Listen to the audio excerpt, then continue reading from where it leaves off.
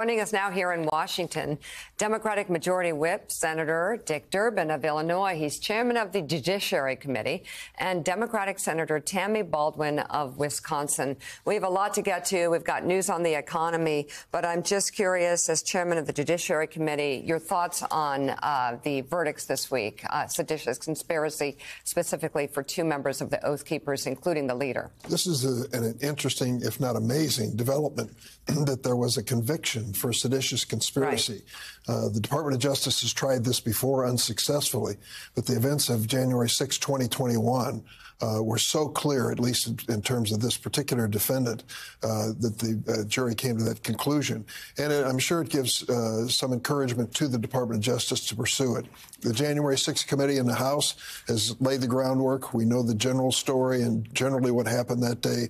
But now they're zeroing on specific individuals who are guilty of abusing law enforcement and attacking our Capitol building. I'm sure Senator Baldwin and I will never forget that day. No. This conviction is a step in the right direction to bring clarity to what happened. For sure. Joe?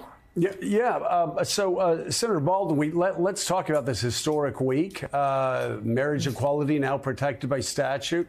And again, you look at the speed, and I know it seemed like a long time for a lot of people, but just go back to 2004. You look at Republicans putting this on the ballot in 2004, thinking that it was going to drum up support for Republican candidates, bans. 2008, a lot of people saying, well, wait, how could California vote for a ban on same-sex marriage, same time they elected Barack Obama? Joe Biden causing shockwaves when he talked about supporting marriage equality inside the Obama White House.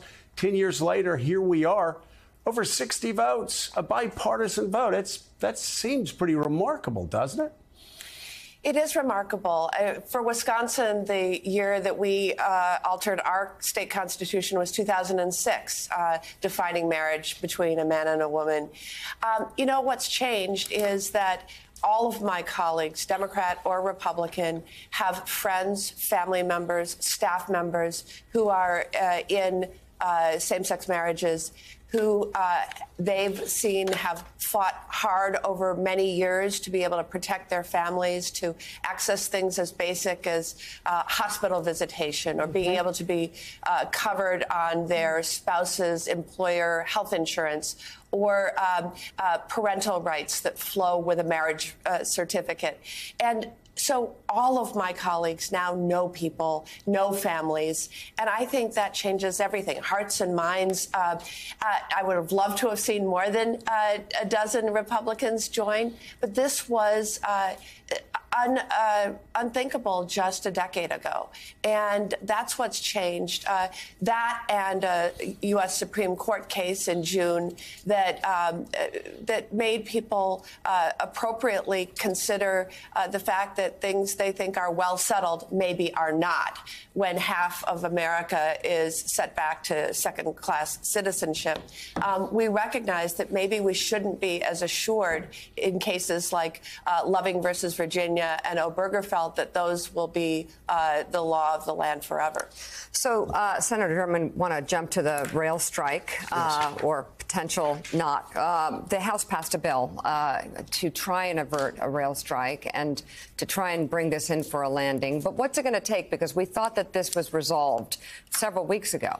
Well, it's going to take bipartisan effort. I talked to Chuck Schumer this morning, so I'm in the Senate gym, and said, where are we? He said, we're waiting for the signal from the Republican side. They're ready to join us and move today. What are the issues? Well, the issues clearly are Republicans need to stand by us to move to this item of business so that we have that first initial thing.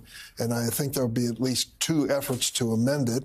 I'm not sure either one will win 60 votes, but then we'll come to the key question, which was raised by Secretary Buttigieg earlier. Are we going to fix this problem this week? Or are we going to run the risk of damaging our economy? We need bipartisanship more than ever.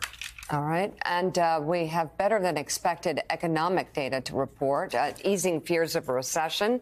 This comes as gas prices are falling and the Federal Reserve considers slowing its increase of interest rates. Updated numbers on last month's GDP report show that the economy grew at nearly 3% in the third quarter, which is higher than the preliminary data and well above what was forecasted. It was the first period of positive growth for the economy this year.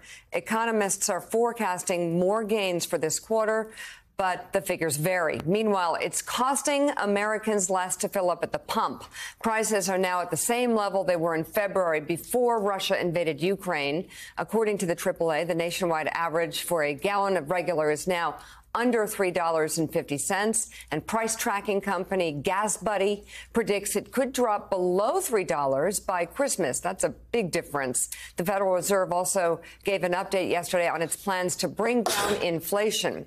Fed Chair Jerome Powell said smaller interest rate hikes are likely and could start later this month. Powell acknowledged that inflation is showing signs of slowing, but he needs to see more consistent evidence that it is. And isn't that, Senator, where Americans are really struggling? Because if it isn't inflation, it's shrinkflation. You can't get as much for your money. Yes.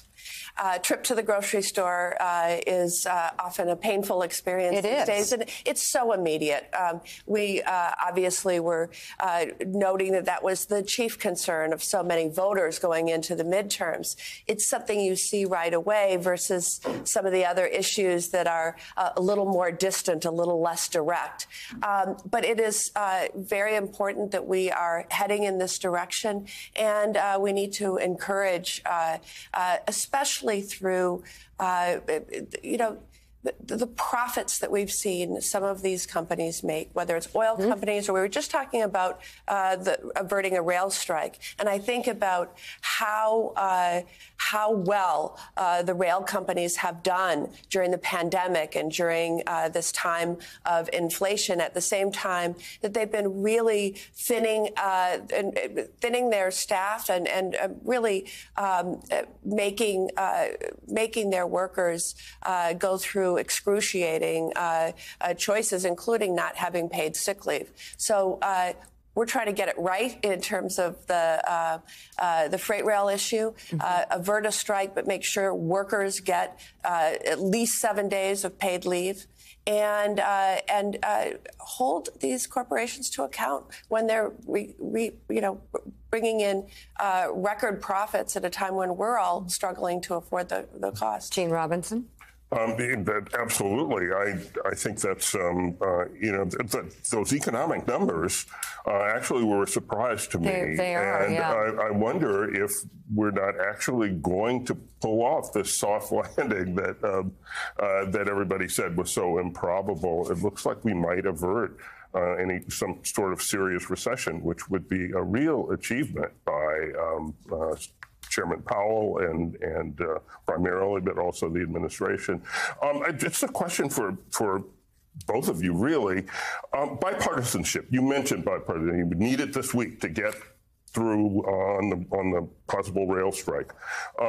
Have you seen any indication from the Republican side of the aisle, which didn't do as well as the party didn't do as well as expected in the election? Has that chastened the Republican side at all? Has it made it more willing to cooperate in a bipartisan way? Well, if you want any indicator, luckily you invited the senator to answer that question, because when Senator Baldwin managed to pull off with this Respect Marriage Act was historic. And she did it, I'm going to praise you, don't mind, she did it by timing it properly and bringing the right people to the table. And the results were after the election. And so that's a good indicator. I want to hand it off to her to comment on that. Yeah, I mean, I think back over this past 2 years, and there's been some remarkable achievements in a 50-50 Senate with bipartisan support. The bipartisan infrastructure law is a great example. The Safer Communities law, which was the first gun safety legislation that we've seen in nearly 3 decades. And then the Respect for Marriage Act, obviously a joining of a dozen Republicans along with all the Democrats. And I do see the prospect of getting more done. In fact, fact, I think if the midterms were about anything, it was a rejection of extremism on the part of Republicans who were the election deniers and who were celebrating the Dobbs decision, and other views that our American voters hold as extreme. And so I think there is a path for further bipartisanship, and we need to seize it while it's there. Let's go for it. Senators Dick Durbin and Tammy Baldwin, thank you both very much for dropping in here in Washington. Thank you. It's so nice to be in Washington.